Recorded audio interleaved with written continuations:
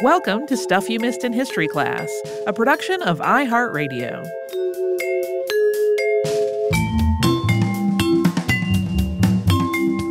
Hello and welcome to the podcast. I'm Holly Fry. And I'm Tracy V. Wilson.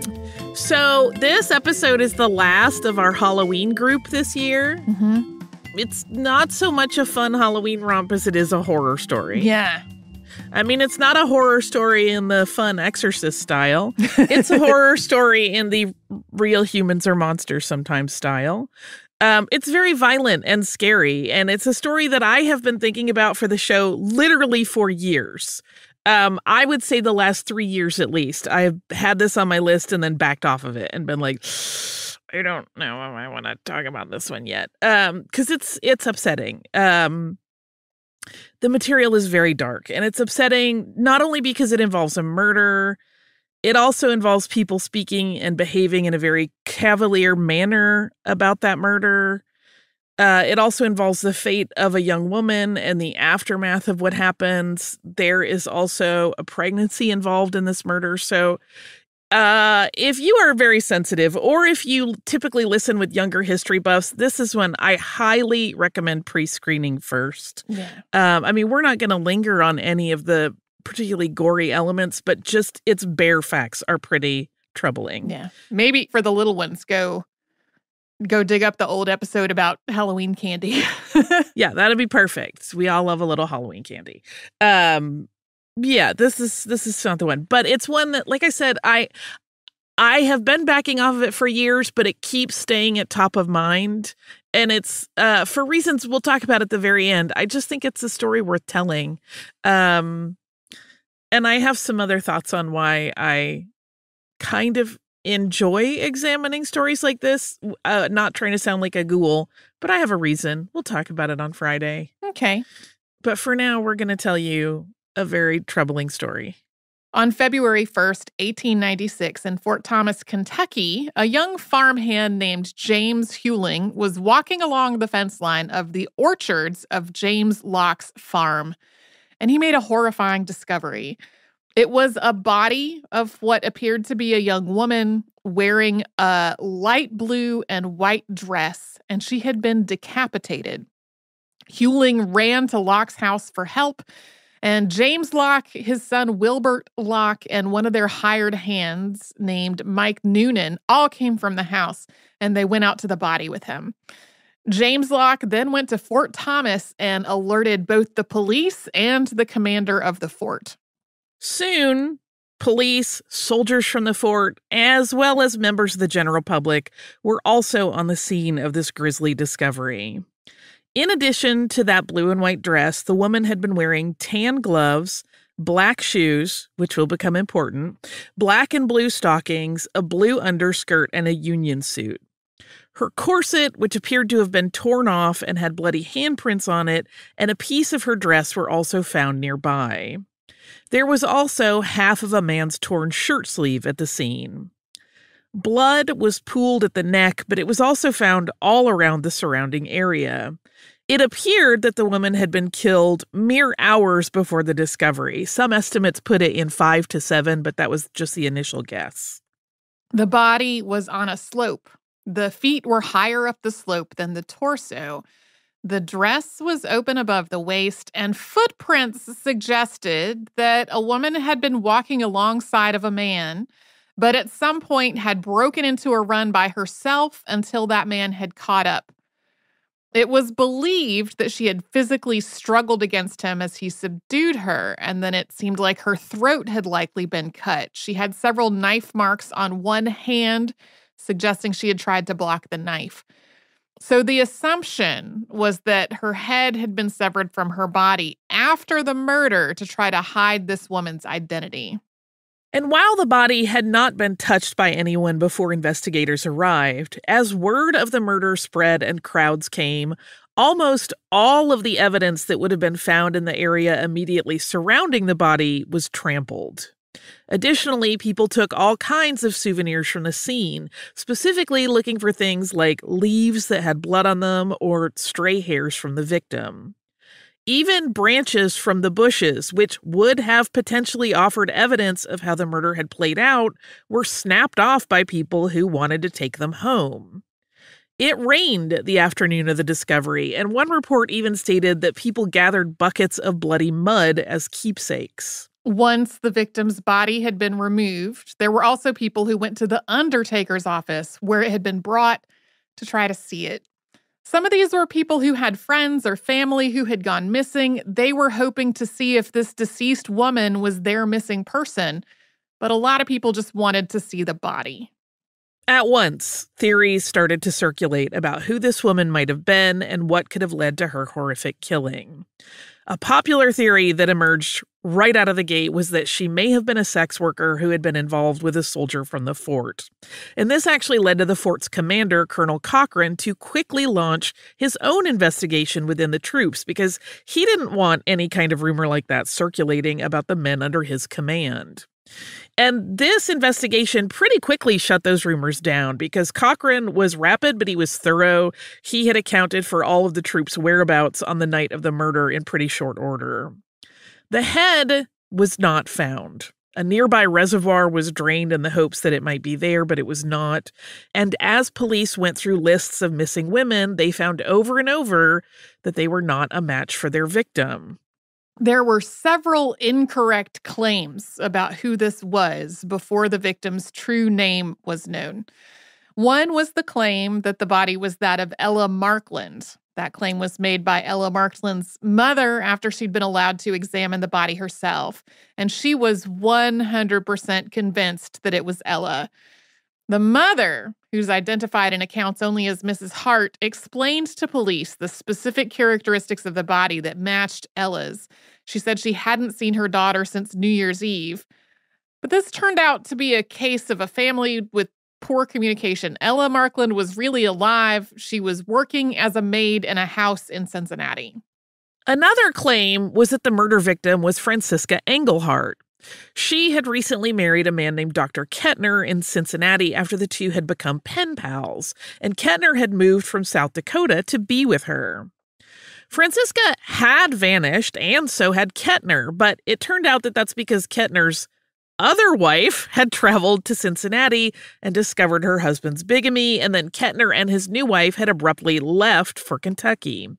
But it took a while to untangle that whole story, and there was a period of time where police were operating on the idea that this body was Engelhardt. And it was during that line of investigation that the initial postmortem was performed on the body. And this revealed some troubling pieces of information. This woman was estimated to be about 20 years old. They didn't think she had been sexually assaulted, but she had been 4 to 5 months pregnant when the murder was committed.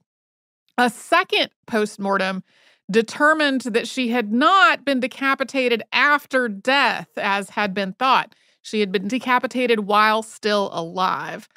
But once the Engelhardt story was unraveled and that identification was deemed invalid, investigators were once again at a loss for who this person was. So all of that postmortem information was attached to an unknown victim.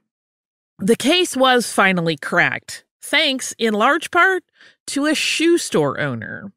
Louis Pook owned a shoe store in Newport, Kentucky, and he was friends with James Locke's nephew. Locke, you will recall, owned the orchard where the body was found. And through that nephew, Pook heard about the discovery of the body and the lack of evidence. Pook's shoe store was close to the mortuary that the police had taken the body to, so he, being curious like many people, locked up his store and strolled down there. And because he was very well known in town and very respected, police allowed him in to see the body. But even though he was as fascinated by this crime as a lot of other people, what really caught his eye was the victim's shoes.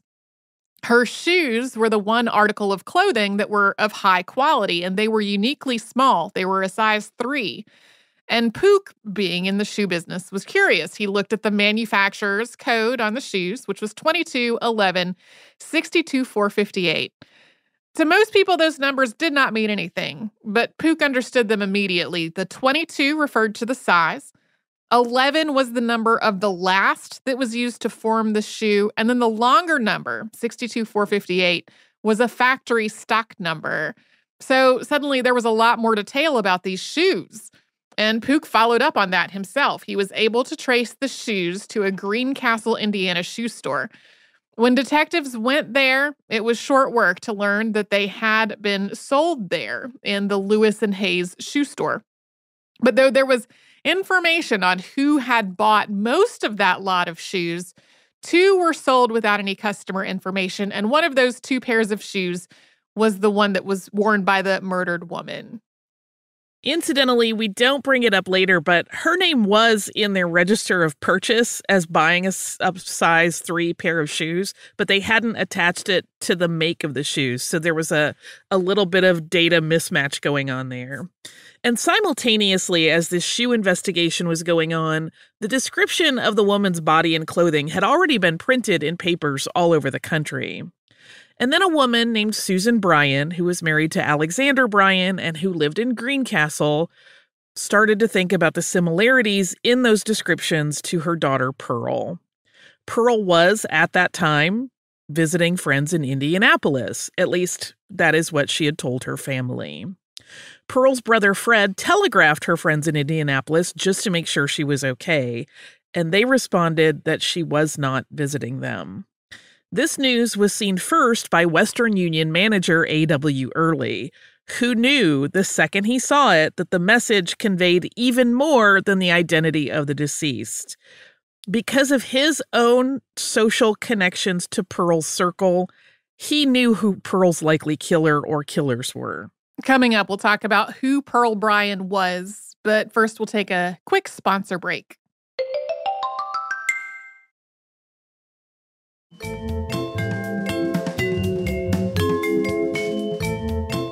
Pearl Bryan was the 12th and youngest child of farmer Alexander S. Bryan and his wife Susan, who, as we said, lived in Greencastle, Indiana. At least 7 of those children lived to adulthood, but specifics beyond that are a little bit unclear. And part of that is due to the Bryan family being one of the largest in the area, with many, many people having that name. Pearl's father, Alexander, was successful, and Pearl is often described as the family's favorite in addition to being the youngest. Pearl is described as a young woman who everybody tended to adore. She was smart. She graduated from high school with honors in 1892. And by all accounts, she was very beautiful. After she finished school, Pearl had started teaching Sunday school in Greencastle. And she's described as having an endless list of admirers, but also as a young woman who wasn't especially interested in romances with any of them. She wasn't easily impressed, and most of the young men who expressed their interest in her found themselves her friends, but nothing more. It's worth noting, of course, that these descriptions of her are from accounts that happened after her death, so the odds of anybody saying anything really negative about her were a little lower than they might have been otherwise. She may have been as beloved and virtuous as everyone said, like the Belle of Putnam County, as she was called in one write-up. But we don't really have a way to verify that information. Like, we don't really know how much of this is the eulogizing of a person after they had died. Yeah. And how much is really what people remember. In 1895, so around the time she was 21, Pearl met a young man named Scott Jackson. Jackson had recently moved to Greencastle from New Jersey with his mother. He had a sister that was already living in the area. And in Greencastle, Jackson became good friends with one of Pearl's close friends, a young man and her second cousin named Will Wood. Scott also enrolled in dental college in Indianapolis, and Will would often visit him in the city, and the two were known to carouse there. And then in the spring of 1895, Will brought Scott to the Bryan home to introduce him, and Pearl is said to have instantly fallen for Jackson. Will later said of the two of them, quote, "Pearl was stuck on Jackson from the first time they met. Jackson would come and get my horse and buggy and drive over to Pearl's house when they would often go driving together. Pearl was pretty and ambitious, but I never thought she would do wrong. Now I can see she was perfectly infatuated with Jackson from the start, so much that I am firmly convinced she was completely in his power and he took advantage of his influence over her." So going back to the telegraph manager, A.W. Early, that we mentioned before the break. Early was friends with Will Wood, and through Will, he had learned that Scott Jackson and Pearl Bryan were having a sexual romantic relationship. But though he was friends with Wood, Early told the police everything he knew about Wood and Jackson and their connection to Pearl, and specifically that he had seen a letter that Jackson wrote to Wood about the fact that Pearl was going to be a mother, and that the two men had corresponded about ways the pregnancy might be terminated. Allegedly, some of those had been tried. There's some talk of medicines being ordered and Wood giving them to Pearl, but none of them worked. The next thing discussed in the letters was an abortion, and that Pearl was going to tell her family she was visiting friends in Indianapolis, while in reality, she would go to Cincinnati for that procedure. With this information, the Greencastle police went to the Bryan home with additional information and clothing samples to confirm that this dead woman was indeed Pearl. Then they sent word to Cincinnati police, leading to the arrest of 3 men: Scott Jackson, Alonzo Walling, who we'll talk about in a bit, and William Wood. During early questioning, Jackson said that he had last seen Pearl during the holidays, maybe January 2nd, and that he and Pearl were, quote, only friendly. There was also the matter of a valise that Jackson had left in a saloon and then was alleged to have switched out for another, and how that valise was missing. Jackson said that he had loaned this suitcase to somebody and that it had not been returned. Jackson was strip-searched, and there were 2 significant scratches on one of his arms, as well as some blood spatters on a sleeve. To explain, he told police, quote, I was bothered by bugs the other night, and I scratched myself. He also said that he would like to be guarded while in the jail, and at one point asked, quote, hasn't Walling been arrested yet? At that point, they had not considered Walling a suspect, but that resulted in Walling's arrest. While in custody, Jackson was examined by Sergeant Kiffmeyer from the Cincinnati Police Force. Kiffmeyer used a system of measurements known as the Bertillon system to assess Jackson's physicality. So this system was kind of a precursor to fingerprinting and mugshots in that it created a database based on data collected from an individual of criminal identities. This was like specific measurements of parts of their body and that sort of made a profile of their physicality. But Kiffmeyer seems to have applied this same kind of system to the kind of analysis that we would more associate with phrenology. So instead of just measurements built up to identify a person, it was more like this person's head is a murderer's head. And today, phrenology is recognized as not being a real science. At the same time, Kiffmeyer's assessment of this suspect was really damning at the time. He said of Scott Jackson, quote, every man's head tells its own story. Jackson is another H.H. Holmes. Jackson has the cunning to plot and plan and to conceal. Jackson is a mind far beyond the ordinary. He has a head such as Napoleon would have. Jackson knew fully and realized what lay before him in the murder of Pearl Bryan. Jackson is absolutely incapable of any expression of remorse. The only appeal that can be made to Jackson is through his fear of punishment. Jackson's skull is abnormal and unusually long in proportion to its breadth. It is abnormally developed on the right side in front and on the left side in the rear of the head. Jackson is a natural monster or monstrosity, whichever you will. Look at his portrait. Is that the face of a criminal? Jackson has other peculiarities. His fingers are disproportionately long to his height. Jackson has all the characteristics of a criminal by nature. So if you have long fingers, hide them from the Kiffmeyers of the world. Yeah. I'll also note the guy that developed this system of like measurements. We're going to do an episode on him. We are? Yes. Okay. He's come up in a past episode, although we did not name him specifically. That's right. Should we tell listeners what that was? He was the person that did the handwriting analysis in the Dreyfus affair. Yes, which will come up. Yeah. In a very soon episode. All right. Knowing the horrific outcome of the relationship between Scott Jackson and Pearl, it's easy to envision him as like a mustache-twirling villain, particularly after you hear this description from this police analysis. And while he was undoubtedly evil and apparently lacking in a conscience, his potential for violence was not at all apparent to anyone close to him or Pearl. Her parents are said to have really, really loved him, and surely they and others thought that the two might make a future together. There are a lot of writings about how they were totally fine with the two of them sitting in the parlor alone together because they knew nothing would happen. But it's also likely that because Pearl had not been involved with anyone else romantically up to that point, she was easily manipulated by Jackson, who seemed much more worldly than her. By all accounts, Scott Jackson was charming, and he seemed to be a fine and upstanding young man to everybody in Indiana. But it turned out he had been in serious legal trouble before he met Pearl Bryan. He'd concealed his past when moving from New Jersey to Indiana. When he arrived in Greencastle with his mother, it was after he had been involved in an embezzlement scandal as an employee of the Pennsylvania Railroad Company. His job there had included opening and routing mail, and it turned out that he, along with a partner named Alexander Letts, had been keeping checks that came into the railroad and cashing them for themselves. By the time this racket was discovered, they were estimated to have stolen $32,000. They used the money to live a life of drinking, betting on races and sport, and generally just partying. When the railroad discovered this missing money, it was apparently pretty obvious that Scott Jackson was guilty. He cut a deal to turn state's evidence and testified against his partner in the scheme, Alexander Letts. Once the trial was over, Letts was in state prison, and Jackson was on his way out of Jersey City.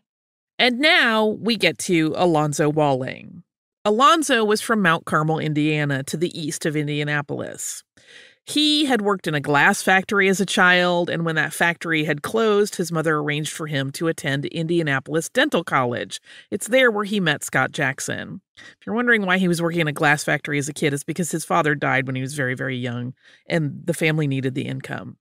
So Scott Jackson and Alonzo Walling also roomed together in Cincinnati later on. And Alonzo was aware not only of Scott Jackson's relationship with Pearl, but also that he had gotten her pregnant and that he intended to kill her.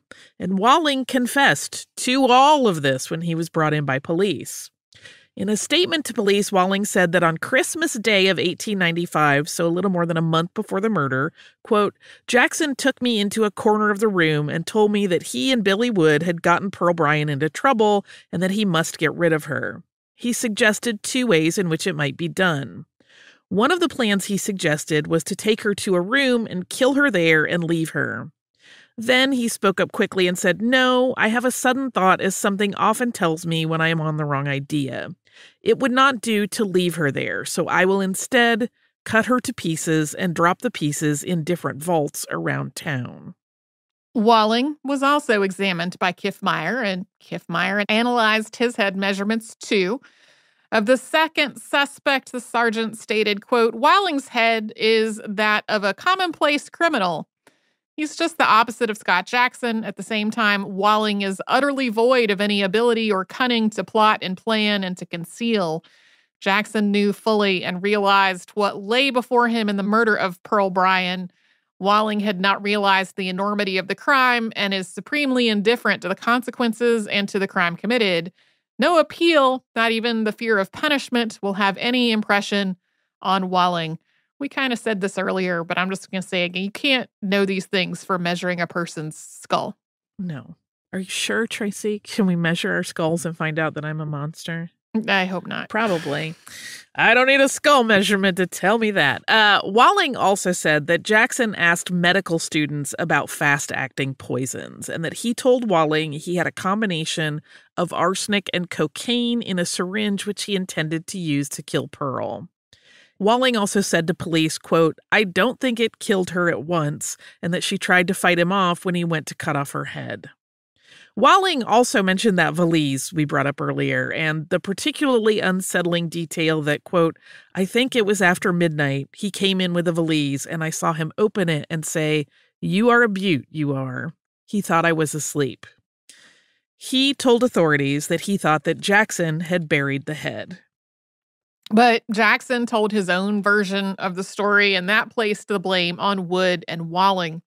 He said it was Wood and not himself who had gotten Pearl pregnant, and that Wood masterminded the murder. Jackson told police, quote, "Wood wrote to me telling me of the trouble and asking me to assist him out of it. I showed the letter to Walling and he volunteered to undertake the job. It was then planned to bring the girl here. She arrived on Tuesday of last week, and what I saw and know of her after her arrival here, I have told." And of course, William Wood told yet another version of the story. Under questioning, he indicated that both Jackson and Pearl had confided in him about their sexual relationship and about the pregnancy. He confirmed that an abortion had been discussed and that he had been the one to tell Pearl about that plan, and that a friend of Walling's was to perform the procedure. It was later determined by police that Walling was the one who intended to perform it. Wood also said that he had intended to accompany Pearl to that appointment, but that his father had requested him at home that day. Wood was, according to accounts of the day, registered by police, but not detained at that time. He was eventually indicted with abetting an abortion, but not murder, and then he kind of vanishes from the historical record. The missing valise was brought to the police by a saloon keeper named John Kugel, and that valise was used in the questioning of Jackson. Jackson said it had been filled with Miss Bryan's things, but those were now in the river. He also said that it and another smaller valise that had been found sitting in a barber shop that both Jackson and Walling often went to were both Pearl's. The proprietor of a pub frequented by Walling and Jackson was also questioned, as was a black employee of the pub named Alan Johnson. This sounds like a strange scenario where the suspects were also present during these witness interviews. Obviously, police work has changed a lot since 1896. Both men stated that Jackson, Walling, and Pearl Bryan had been in the saloon, and that Jackson had ordered a whiskey for himself and a sarsaparilla for Pearl, and that they left in a carriage together around 7 p.m. They also said Jackson was back the next night by himself in an odd mood and complaining of a headache with a valise. Yeah, there's a whole secondary part of this where that saloon may or may not have also been a brothel, and that Alan Johnson had also implicated another man as having been the carriage driver, which turned out to not be true. It gets very complicated. This is one of those stories where I'm trying to pare down an awful lot of information for clarity. So if you go looking and you're like, why didn't that get mentioned? That's why. There was also a letter that was intercepted within the Postal Service. This had been written by Scott Jackson to Will Wood. It had actually been written the day he was arrested, several hours prior to being taken in. And this letter used a code that the men had worked up, referring to Pearl as a man named Bert. Jackson explained this code to police. And this letter instructed Will to write to the Bryan family as though the letter is from Pearl and say that she has found work in Chicago or somewhere else and will write more later. The letter has instructions to burn it after it's been read and concludes with, quote, "Stick by your old chum, Bill, and I will help you in the same way. Sometimes." There is also a postscript that reads, quote, "Be careful what you write to me." When questioned about this letter, Jackson very casually confessed to writing it, but then he said that Walling had made him write it, and Walling, of course, denied that. Basically, both Jackson and Walling told the story repeatedly and with ever-changing details. Between the two of them, they gave several different locations for the missing head, none of which proved out when investigated. They both continued to blame the other and Will Wood for Pearl's murder. The papers ran new confession after new confession as each man added to the story. At one point, Walling had stated, quote, "For several days before the murder, Jackson would sit about our room and read a medical dictionary to try and learn all about the effect of poisons. He finally selected cocaine as the most suitable for his purpose. At last, he took 4 grains of cocaine and put in 16 drops of water.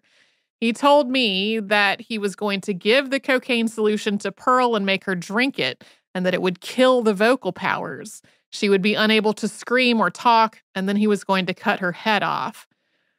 Jackson admitted to purchasing cocaine, but said that he gave it to Walling. Even when put in a room with the corpse of Pearl Bryan, both men continued this just really bickery rhetoric that the other one was lying.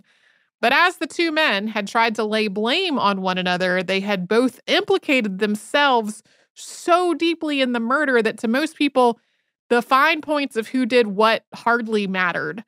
Articles ran in paper under headlines like "Both are guilty" from early on in the reporting of all their various statements. Yeah, it kind of becomes like a matter of degrees of like, well, I bought the cocaine and took her in the carriage, but I didn't actually kill her. And the other guy did, and he said the exact opposite. So it was clear they were both involved. Nobody was really all that concerned about like who did exactly what part of it.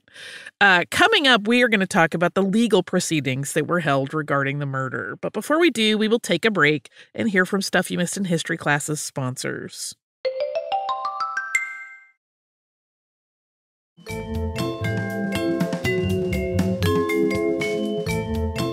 So all of the things that we have talked about up to this point happened in the course of less than a week. Pearl had been found on February 1st. Jackson had been arrested on February 5th, and Walling had been taken into custody in the very early hours of February 6th. Then there was this moment of a very strange confession, not from any of them, but from a woman named May Hollingsworth, and that happened shortly after both men had been arrested. Initially, Hollingsworth made a statement to police that she had met Pearl at Union Station, quote, by chance, and that she had procured drugs for Miss Bryan, presumably to end the pregnancy, and then promised to meet her again 2 days later. But May said she stood Pearl up for that second meeting. The next day, Hollingsworth said she had performed an operation, presumably an abortion, on Pearl Bryan on January 31st. She said this operation had gone wrong and that Pearl had died as a consequence and that the body had been dumped after that. She claimed to have a letter that was written by Scott Jackson explaining that Pearl had died in his room and that a black man had cut off her head to try to help hide her identity. Police came to the conclusion that Hollingsworth was probably addicted to opium and was an acquaintance of Jackson and Walling, and that what was going on here was she was trying to save them. Whatever was happening, her confession was thrown out. The Indianapolis Journal article relaying this story says glibly, quote, "Anyway, Miss Hollingsworth is a study." When the coroner's inquest was held on February 11th, the facts of the case were laid out based on what had been confirmed through investigation.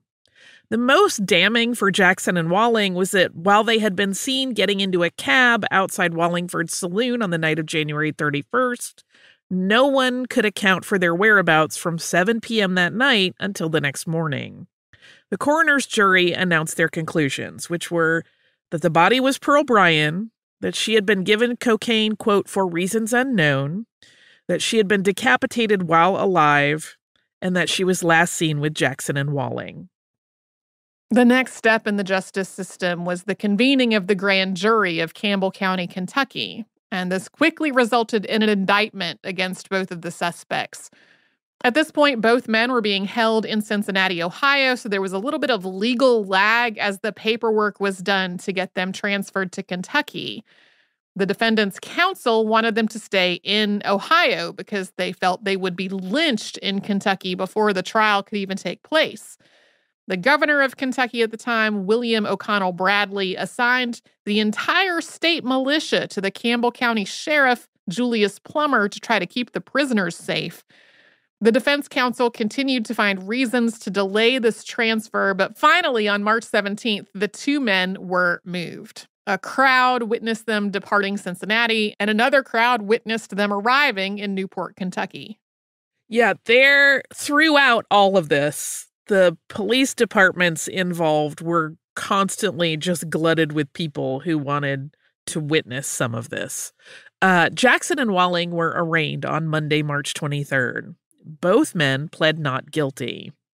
4 days after the arraignment, Pearl Bryan was at last laid to rest, almost 2 months after her death.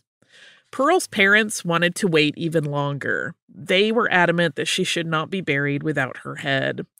But Pearl's siblings begged their parents to just let her body be interred until they finally acquiesced. The day of the burial at Greencastle's Forest Hill Cemetery, a huge crowd gathered to see Pearl interred, as requested by her parents at the highest point in the cemetery. Scott Jackson's trial was set to start on April 7th, and Walling's would start as soon as Jackson's was concluded. Although hundreds of onlookers had attended the arraignment, there had been a decision to limit who could watch the trial, so the crowd inside the courtroom was small. Even so, Jackson was kicked by a woman who was seated in the courtroom as he walked by. In the court of public opinion, he was guilty, but the trial didn't start that day. Though Jackson's attorney, L.J. Crawford, had been given 2 weeks from the arraignment to prepare for the case, he was insistent that he needed more time. He wanted a month. He got 2 more weeks. One of the concerns was the testimony of William Wood, which Crawford said he had not had time to prepare for, and that he had witnesses he could call that would indicate that Wood was not trustworthy. He just needed more time to arrange for that. Finally, on April 22nd, the Jackson trial began. During the trial, the prosecution made the case that Scott had charmed Pearl into a relationship that resulted in pregnancy, that he had arranged for her to travel to Cincinnati, that he was seen with her in the 2 days leading up to her death, that he had been in possession of Pearl's satchel after her death, and that he had been seen showing off a dissecting knife in the weeks leading up to the murder. One surprising witness was included. That was George H. Jackson. He was a black Surrey driver who said he had been hired by Alonzo Walling the night of the murder to take the trio of Walling, Jackson, and Bryan from Cincinnati to Kentucky. He had approached police after the coroner's inquest with this information, but newspaper coverage at the time indicated that his story had been deemed untrustworthy. According to George Jackson, quote, he heard a noise that sounded like a woman suffering, and they moved around and shook the carriage, and they broke a glass. And then I was scared, and I put my left hand out and my right hand on the lantern, and it kind of bent down, and I started to jump off. And I said, there is something wrong in the back part of that carriage, and I don't care anything about this job. And I went to hand the lines to him, and when I went to look at him, I was looking at a gun. He said, if you don't drive this horse, I will blow you to hell. Of course, I understood and began to drive the horse. George said that after he saw the 2 men disembark with a woman in between them, he fled the scene in a panic, although he had been instructed to wait down the road and listen for them to whistle for a pickup when they were ready. Yeah, that person he's referring to when he said he tried to hand the reins to him was Alonzo Walling, who had sat up on the seat with him to direct him where to go. So it seems surprising to me that after his testimony had initially been talked about in the papers as though it was worthless, he was kind of an important witness in the actual trial. And the rest of the trial relayed the various accounts given by people connected to Jackson, including Wood and the investigators who had questioned both men. We've gone over a lot of those details already. And on May 14th, Scott Jackson was found guilty of murder in the first degree. Walling's trial took place the following month. It included a lot of the same information, and on June 18th, he too was found guilty of murder in the first degree. Both men were sentenced to death. Scott Jackson and Alonzo Walling were hanged on March 22nd, 1897. Even up to the last minute, Scott Jackson was changing his story. He briefly claimed before heading to the gallows that Walling was innocent. He said this with so much conviction that the governor was contacted. The governor indicated that if Jackson stated on the gallows that Walling was innocent, that the execution of Jackson could continue, but that Walling's would be stayed. But after counting down the clock, Jackson said he could not say that Walling was innocent. No, and they were both hanged. One of the things that's jarring about this entire case, if you start looking at it, is the way that Pearl is kind of sidelined in almost all of the writing about it from the time. Whether that's due to the unsavory idea that a woman that everyone perceived as innocent had become pregnant, or because the gruesome nature of her death was just too much to handle, people talked a lot about the logistics of the murder and the suspects while not really talking about Pearl Bryan much at all. The odd nature of Pearl's death and the trial was summed up in the opening of a Chicago Chronicle multi-page analysis of the story that appeared on May 10th, 1896, so as those trials were wrapping up. And it read, quote, Pearl Bryan's murder will always be a strange and pathetic story in the annals of crime. By reason of all that sprung up in connection with it almost daily, running into the very last days of the trial of one of the accused, Scott Jackson, some of which fell to pieces as rapidly as they had been constructed. The chains of circumstances, which often seemed complete, only to be broken in a moment. The previous life of the girl in Greencastle, Indiana, where she grew up without a whisper of suspicion against her reputation until her headless body was identified. The story is without parallel. There was something in connection with the butchery of the victims of Holmes that was so revolting that the public nearly forgot to bestow that sympathy which usually follows such cases. I'm sorry this is not a fun Halloween episode. I promise I tried for fun ones, and this one has just been lurking. Been lingering there. It really has. And we can talk more about it in behind the scenes, but I do have a very brief and fun and very Halloween-y listener mail, which unfortunately is really a description of a picture. This is from our listener, Brandy, who sent us the cutest Halloween card of her puppies, Merle and Luca. One, I'm not sure which is which. One is a little fluffy baby who is black, and one is a much larger dog who is black and white. And they're both dressed as snails, and it just is a big trick-or-treat card. It's the cutest thing. Brandy, thank you. This was like a delight, and I actually opened it after I had finished writing this episode outline, and I was like, oh, that was exactly what I needed. So hopefully that's exactly what listeners need to contemplate adorable dogs dressed as snails and looking pretty relaxed about it, I must say. So there's a Halloween stinger on the end of this not very fun episode. If you would like to write to us, send us all of your pet Halloween costume pictures, I beg.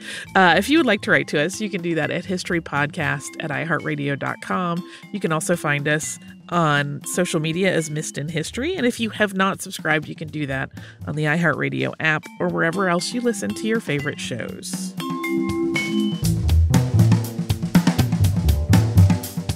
Stuff You Missed in History Class is a production of iHeartRadio. For more podcasts from iHeartRadio, visit the iHeartRadio app, Apple Podcasts, or wherever you listen to your favorite shows.